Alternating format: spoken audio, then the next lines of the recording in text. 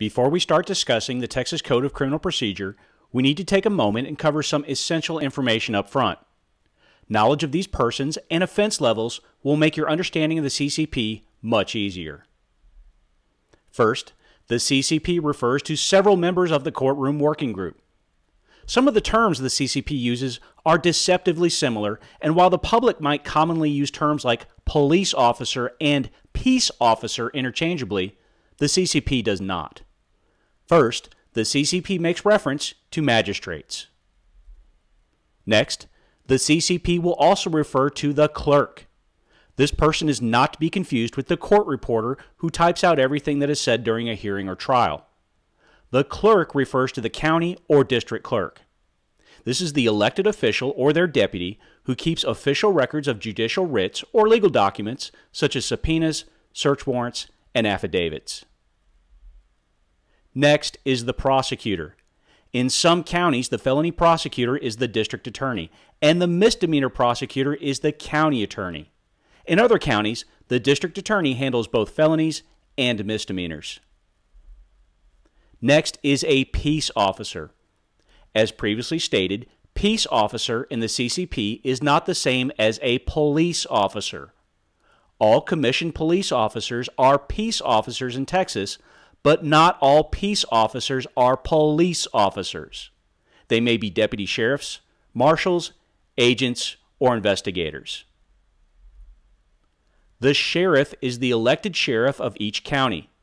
The CCP generally allows a sheriff's deputy to carry out the duties and responsibilities of the sheriff. However, there are many things the sheriff is responsible for that cannot be handled by, for instance, elected constables or police chiefs. A witness is someone who testifies at a trial or hearing. The defendant is a person accused of a crime. A grand jury is different than a petit jury.